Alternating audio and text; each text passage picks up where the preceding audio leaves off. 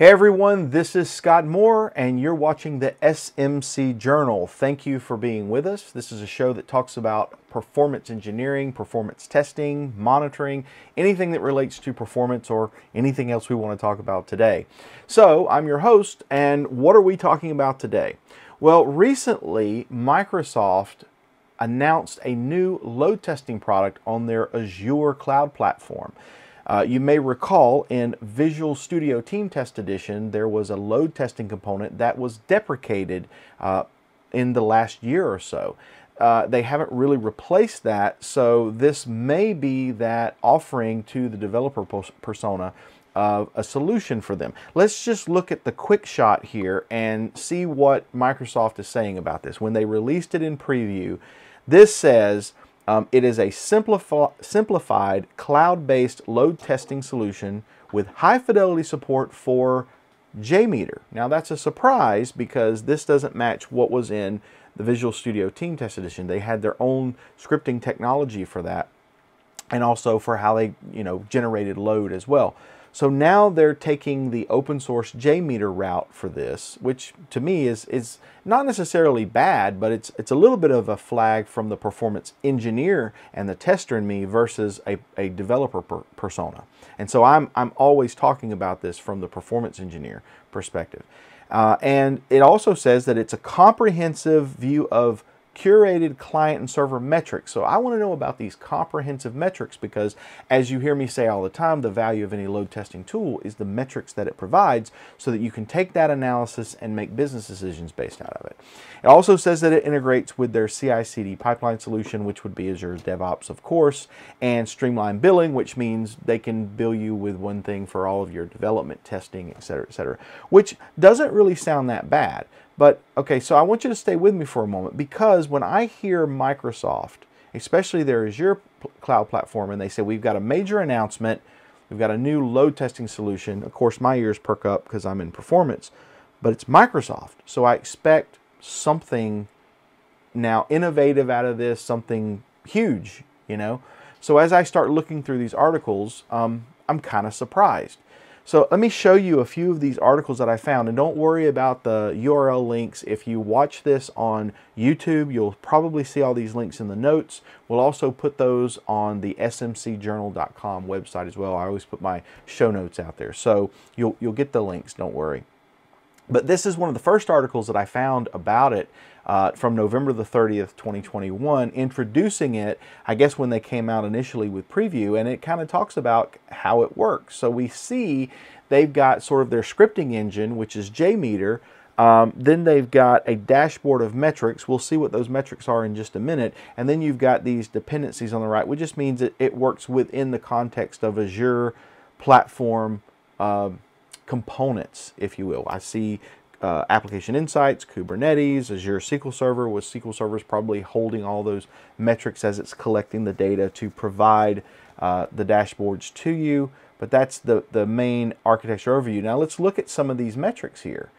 We have client-side metrics, number of virtual users, looks like response time, successful errors, and requests per second. I don't really see a whole lot more. You may be able to bring up more, but I'm not saying that these are bad metrics. These are very useful metrics, but honestly, there's nothing innovative about it, and there's nothing necessarily different about it. And so I'm scratching my head at this point. I'm like, have I missed something?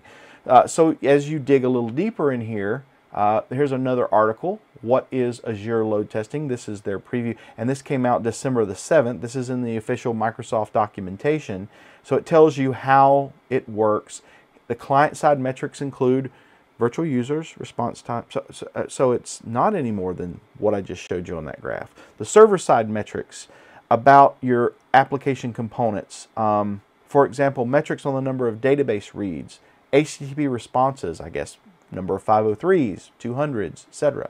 And the container resource consumption, okay, that's good, but there's still nothing in here, I guess in any depth, that tells me that it's any better or different than anything else that's out there in the market that can also run JMeter and can also run on Azure. And so the documentation here is really talking about general load testing practices and the benefits that you can get out of it, things that we have been talking about for now, gosh, 25 years. So it's still sort of a basic type offering from what I can tell. Here's another article that has a quick start that takes you step by step. This was released on December the 15th. It tells you how to create a test, how to run it, how to, I guess, see when your deployment's complete, how to put it into the CI pipeline. I mean, and those are all great. And then it's got information on how to create a JMeter script. So I'm still looking for other articles on this, and if you know more about this than I do, please contact me. But as I look through this, I think the biggest takeaway for me is I guess I'm a little disappointed, Microsoft. So let me speak to Microsoft for just a second. You are a freaking quadrillion, bazillion, hazillion dollar a year company, okay? You could own this market if you wanted to. You have the developer mind share and knowledge base, the skills, the financial resources, and every other kind of resource to come out with a product that could just slay everybody if you wanted to. Why don't you want to is my question. This is really another offering that matches other products that have been out there for years. I'm thinking of JMeter. I'm thinking of Redline 13. I'm thinking of Flood.io. And by the way, don't forget that other commercial products for years have supported running JMeter scripts. This is in the Micro Focus community, where it's been talking for years about how to add JMeter tests to Load Runner Enterprise, Performance Center, or whatever it's called today, Load Runner Enterprise, and Load Runner Cloud as well supports this. And they have been supporting these open source technologies for years. So I'm still confused as to why Microsoft would only focus on the persona of the developer when they have products that need to be tested at various stages. So what about us performance engineers and these metrics that you're providing? I mean, what about other kinds of metrics that we might want to dive into for that database, other than just those straight ones that we could get out of, like your equivalent of CloudWatch, your server metrics out there on the cloud, or your cloud metrics?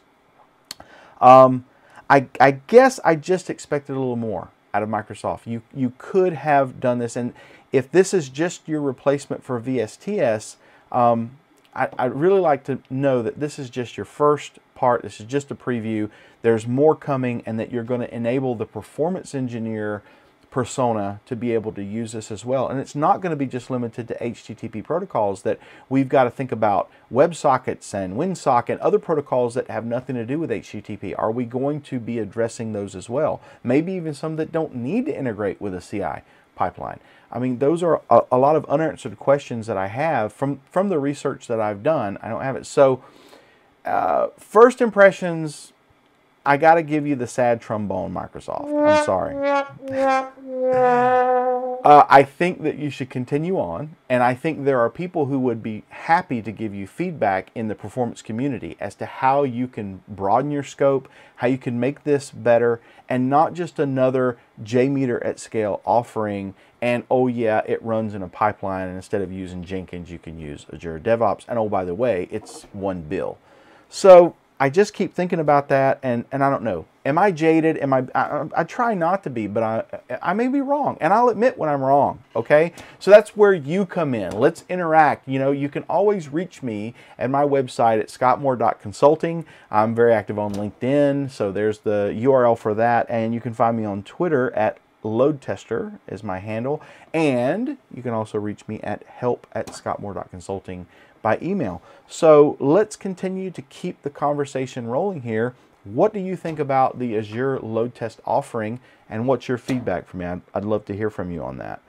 I'd really like to thank our sponsors for this show, one of them being Haymaker Coffee Company out of North Florida. They're a new coffee company, but I think their coffee is great. I think you should go to their website and use my specific code PERF10 to get 10% off of their brews. And let me know what you think about the coffee as well. I'd also like to thank Bright Payment Solutions. If you are a company that's taking credit cards and you need a plan for you to reduce the overhead and fees that you're paying, custom solution, Bright Payment Solutions is for you. Make sure that you let these companies know that you appreciate their sponsorship of this show so that we can continue doing this. And with that, I'm going to leave it to you to give me feedback on what you think about this. And until that time, until next time, this is Scott Moore for the SMC Journal, where it's all about performance, saying bye-bye.